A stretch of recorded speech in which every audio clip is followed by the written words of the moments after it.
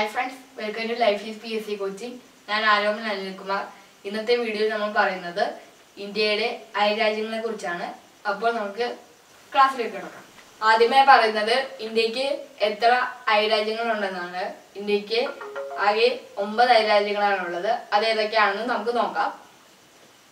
ആദ്യത്തേത് പാകിസ്ഥാൻ, രണ്ടാമത്തേത് അഫ്ഗാനിസ്ഥാൻ, മൂന്നാമത്തേത് ചൈന, നാലാമത്തേത് നേപ്പാൾ, അഞ്ചാമത്തേത് ഭൂട്ടാൻ, ആറാമത്തേത് ബംഗ്ലാദേശ്, ഏഴാമത്തേത് മ്യാൻമാർ, എട്ടാമത്തേത് ശ്രീലങ്ക, ഒമ്പതാമത്തെ മാൽദ്വീപ്സ്. നമ്മളിപ്പോൾ പറഞ്ഞ 9 അയൽരാജ്യങ്ങളെയും കര അതിർത്തി ഉള്ളതും കര അതിർത്തി ഇല്ലാത്തതുമായി തിരിക്കാം. അപ്പോൾ 7 അയൽരാജ്യങ്ങൾക്കാണ് കര അതിർത്തി ഉള്ളത്, പിന്നെ 2 അയൽരാജ്യങ്ങൾക്ക് കര അതിർത്തിയും ഇല്ല. അപ്പോൾ നമുക്ക് ആദ്യത്തെ 7 അയൽരാജ്യങ്ങൾ ഏതൊക്കെയാണെന്ന് നോക്കാം. ഒന്നാമത്തേത് പാകിസ്ഥാൻ, കര അതിർത്തിയുണ്ട്. രണ്ടാമത്തേത് അഫ്ഗാനിസ്ഥാൻ, കര അതിർത്തിയുണ്ട്. മൂന്നാമത്തേത് ചൈന, കര അതിർത്തിയുണ്ട്. നേപ്പാൾ, കര അതിർത്തിയുണ്ട്. ഭൂട്ടാൻ, കര അതിർത്തിയുണ്ട്. ബംഗ്ലാദേശ്, കര അതിർത്തിയുണ്ട്. മ്യാൻമാർ. ഇനി കര അതിർത്തി ഇല്ലാത്ത 2 രാജ്യങ്ങളാണ് നമ്മളിപ്പോൾ പറയാൻ പോകുന്നത്. അത് ഒന്നാമത്തേത് ശ്രീലങ്കയാണ്, പിന്നെ രണ്ടാമത്തേത് മാൽദ്വീപ്സുമാണ്. ഇപ്പോൾ നമ്മൾ പറഞ്ഞല്ലോ ഇന്ത്യക്ക് 9 അയൽരാജ്യങ്ങളാണ് ഉള്ളത്. ഇനിയാണ് പറയാൻ പോകുന്നത് 9 എന്ന് ഉത്തരം വരുന്ന ഈ മാപ്പ് വെച്ചുള്ള വേറെ ഓരോ കാര്യങ്ങളാണ് പറയുന്നത്. അപ്പോൾ ആദ്യമായി പറയുന്നത് ഇന്ത്യക്ക് 9 സംസ്ഥാനങ്ങൾക്കാണ് കടൽ തീരവുമായി അതിർത്തി ഉള്ളത്. അപ്പോൾ അതേതൊക്കെയാണെന്ന് നോക്കാം. ഒന്നാമത്തേത് ഗുജറാത്ത്, രണ്ടാമത്തേത് മഹാരാഷ്ട്ര, മൂന്നാമത്തേത് ഗോവ, നാലാമത്തേത് കർണാടക, അഞ്ചാമത്തേത് കേരള, ആറാമത്തേത് തമിഴ്നാടു, ഏഴാമത്തേത് ആന്ധ്രാപ്രദേശ്, എട്ടാമത്തേത് ഒഡീഷ, ഒമ്പതാമത്തേത് വെസ്റ്റ് ബംഗാൾ. ഈ 9 സംസ്ഥാനങ്ങൾക്കാണ് കടൽ തീരവുമായി അതിർത്തിയുള്ളത്. ഇനി നമ്മൾ പറയുന്നത് 9 എന്ന് ഉത്തരം വരുന്ന രണ്ടാമത്തെ ചോദ്യമാണ്. അതെന്താണെന്ന് പറഞ്ഞാൽ കേരളത്തിലെ 9 ജില്ലകൾക്കാണ് കടൽ തീരവുമായി അതിർത്തി ഉള്ളത്. അതേതൊക്കെയാണെന്ന് നമുക്ക് നോക്കാം. ഒന്നാമത്തേത് കാസർഗോഡ്, രണ്ടാമത്തേത് കണ്ണൂര്, മൂന്നാമത്തേത് കോഴിക്കോട്, നാലാമത്തേത് മലപ്പുറം, അഞ്ചാമത്തേത് തൃശ്ശൂര്, ആറാമത്തേത് എറണാകുളം, ഏഴാമത്തേത് ആലപ്പുഴ, എട്ടാമത്തേത് കൊല്ലം, ഒമ്പതാമത്തേത് തിരുവനന്തപുരം. ഈ 9 ജില്ലകൾക്കാണ് കടൽ തീരവുമായി അതിർത്തി പങ്കിടുന്നത്. ഇനി ഇന്ത്യയുമായി അതിർത്തി പങ്കിടുന്ന ഏറ്റവും വലിയ രാജ്യം, ഇന്ത്യയുമായി അതിർത്തി പങ്കിടുന്ന ഏറ്റവും വലിയ രാജ്യം ചൈനയാണ്. ഇവിടെയാണ് ചൈന. ചൈനയാണ് ഇന്ത്യയുമായി അതിർത്തി പങ്കിടുന്ന ഏറ്റവും വലിയ രാജ്യം. ഇനി ഇന്ത്യയുമായി അതിർത്തി പങ്കിടുന്ന ഏറ്റവും ചെറിയ രാജ്യം, ഇന്ത്യയുമായി അതിർത്തി പങ്കിടുന്ന ഏറ്റവും ചെറിയ രാജ്യം ഭൂട്ടാനാണ്. ഭൂട്ടാനാണ് ഇന്ത്യയുമായി അതിർത്തി പങ്കിടുന്ന ഏറ്റവും ചെറിയ രാജ്യം. ഇനി അടുത്ത കാര്യം, ഇന്ത്യയുമായി ഏറ്റവും കൂടുതൽ കര അതിർത്തി പങ്കിടുന്ന രാജ്യം ഏതാണെന്നാണ്.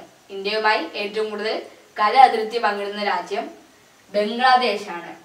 ബംഗ്ലാദേശ് 4000-ഓളം കിലോമീറ്റർ ആണ് കര അതിർത്തി പങ്കിടുന്ന ഇന്ത്യയുമായിട്ട്. അപ്പോൾ നമുക്കത് നോക്കിയാൽ കാണാം.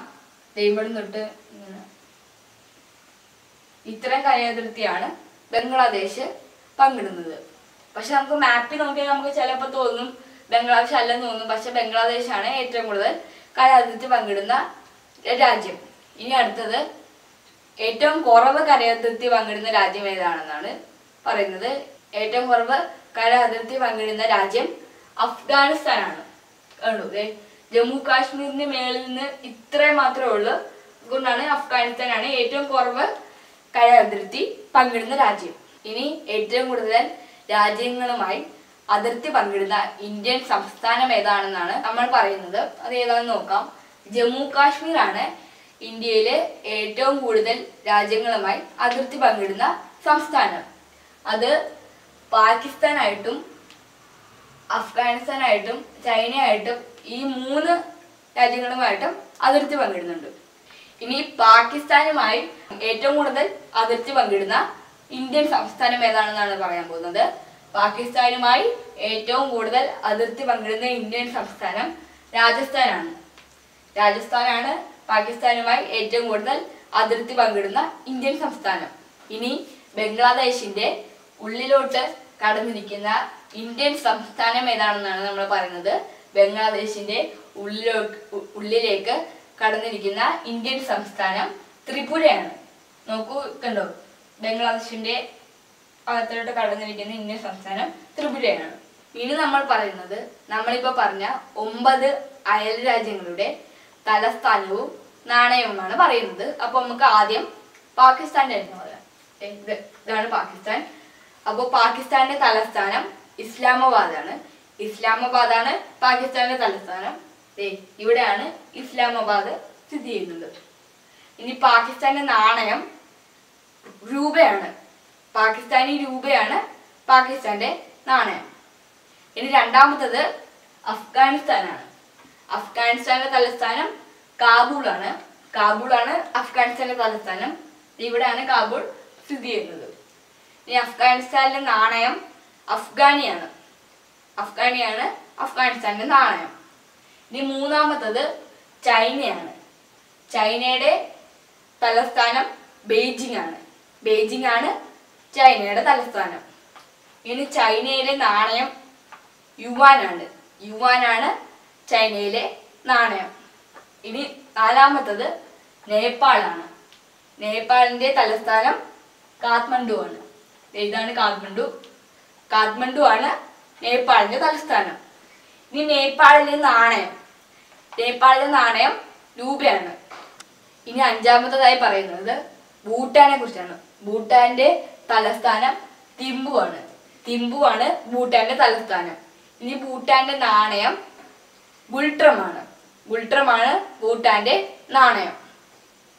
ഇനി അടുത്തത് ആറാമത്തത് ബംഗ്ലാദേശാണ്.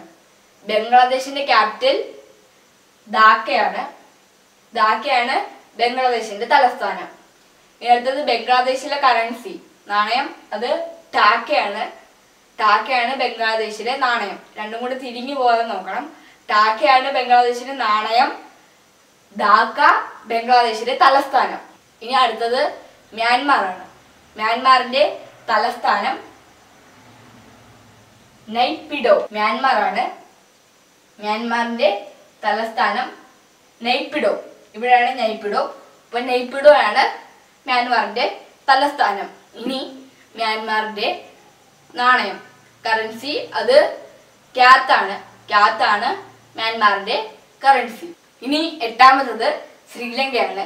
ശ്രീലങ്കയുടെ ക്യാപിറ്റൽ ശ്രീ ജയവർദ്ധനപുരം കോട്ട. ശ്രീ ജയവർദ്ധനപുരം കോട്ടയാണ് ശ്രീലങ്കയുടെ ക്യാപിറ്റൽ. അത് നേരത്തെ കൊളംബോ ആയിരുന്നു. ഇപ്പോൾ അത് മാറ്റി ശ്രീ ജയവർദ്ധനപുരം കോട്ടയാക്കി. അതാരും മറന്നു പോകരുത്. ഇനി ശ്രീലങ്കയുടെ കറൻസി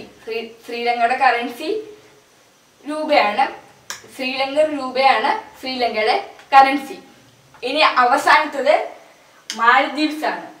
മാലദ്വീപ്സിന്റെ ക്യാപിറ്റൽ മാലിയാണ്. ഇനി മാലദ്വീപ്സിലെ കറൻസി റൂഫിയാണ് മാലദ്വീപ്സിന്റെ കറൻസി. അപ്പോൾ ഇന്നത്തെ ഇന്ത്യയുടെ അയൽരാജ്യങ്ങളെ കുറിച്ചുള്ള വീഡിയോ ഇവിടെ അവസാനിക്കുകയാണ്. അപ്പോൾ ഇനി ഞാൻ പുതിയ വീഡിയോ ആയിട്ട് ഞാൻ വരുന്നതായിരിക്കും. ഈ വീഡിയോ ഇഷ്ടപ്പെട്ടെങ്കിൽ ചാനൽ സബ്സ്ക്രൈബ് ചെയ്യൂ, ലൈക്ക് ചെയ്യൂ. ഓക്കെ.